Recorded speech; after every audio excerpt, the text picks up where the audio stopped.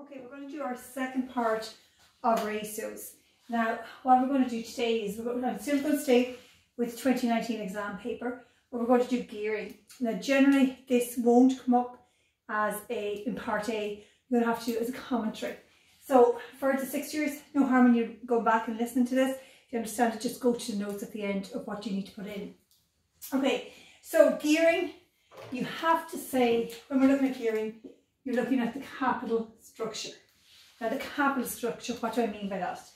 If you look at your paper there, 2019 question, finance by shows your capital structure.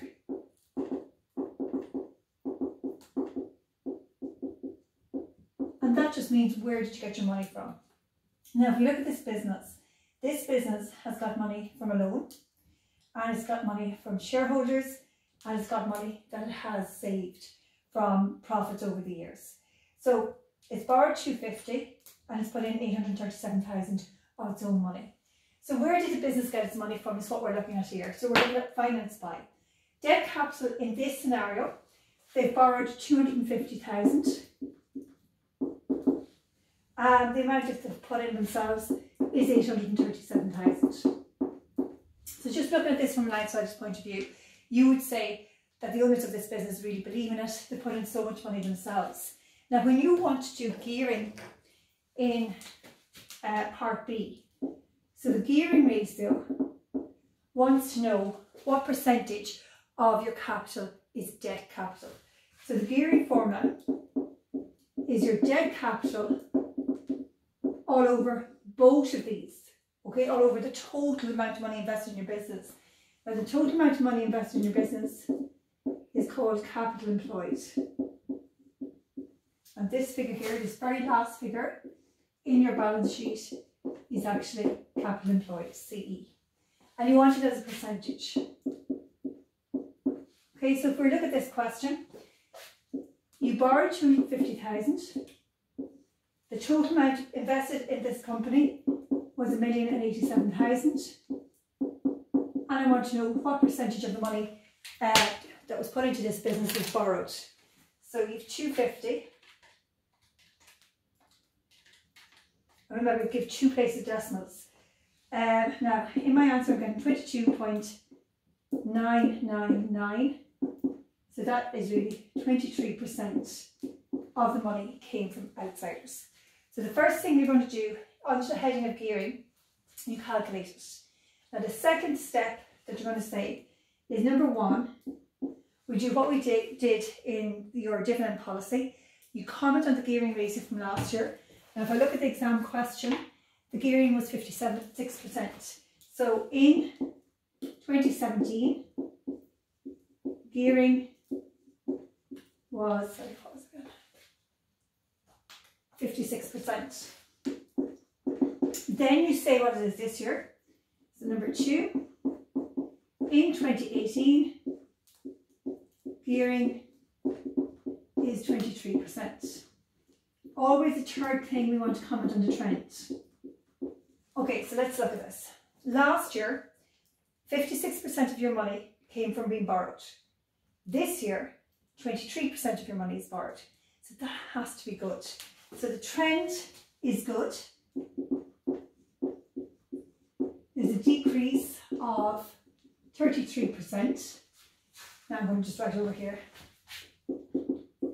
Now the next one is, I need you to say whether the company is high geared or low geared. It's low, it's under 15. So number 4, you say the company is lowly geared. Now, for all of you, just put in a note there. If the answer had been greater than 50, you would say it's highly geared.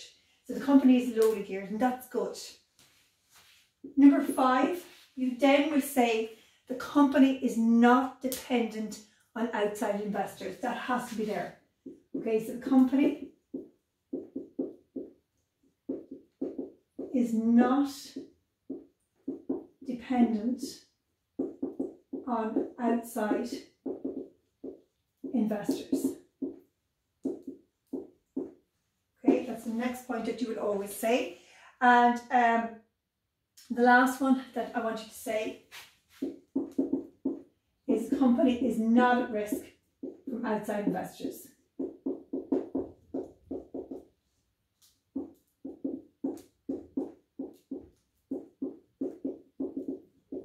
Now, obviously, just remember here, if this has been highly geared, we would say the company is dependent on outside borrowings, and we say the company is at risk from outside investors.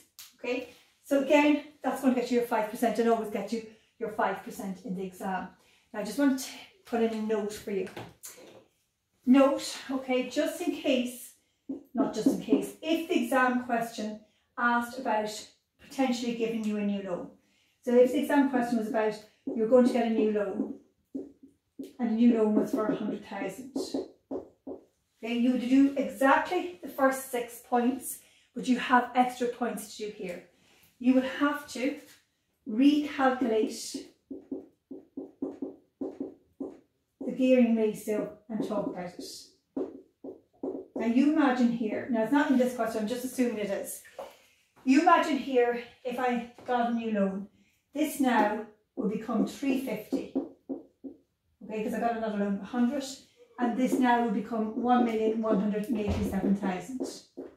So when you're calculating your new gearing ratio, it'll be 350 over 1,187,000 by 100 over 1.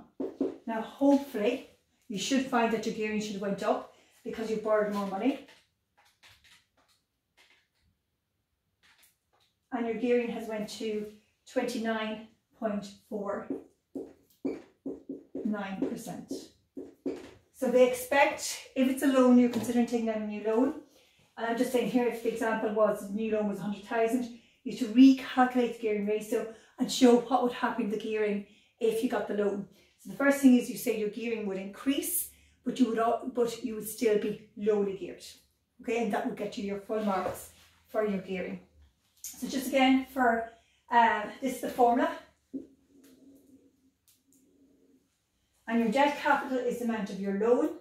Your capital employed is all the money invested, so it's the final figure. And you have to, the points just have to be learned off. And every time I'm correcting your test from now on, I want to see the 6 points written there. If you have them written in the Leaving Cert, they have to give you the full marks. Right, so with your heading on gearing, you do 2 ratios. You do your gearing ratio and we do our interest cover ratio. Now think of cover. How many times could you pay your interest payments? So let's look here.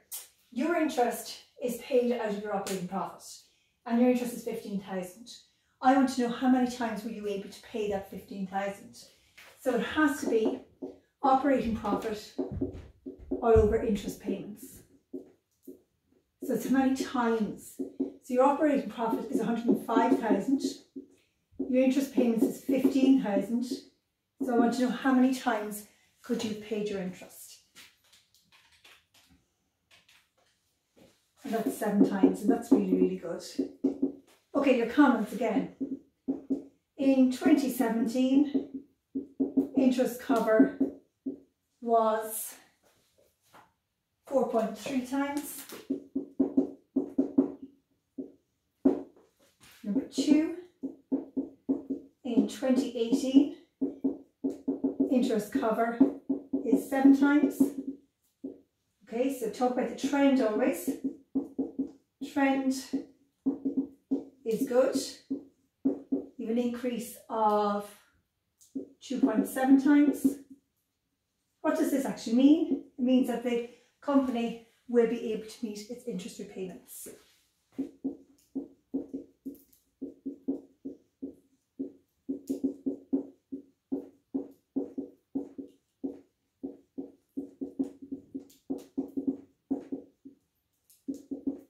And again, that's usually about 2% in the exam. But interest cover can come up in part A. If it comes up in part A, you can get about 12% for this. Probably 10 for calculating it and 2 for the comments. So again, very, very simple if you keep with the structure. Okay, so write down your formula, fill it in, make sure this is 2 decimal places. You have to give your units, and there's your comments to get your full marks on your gearing.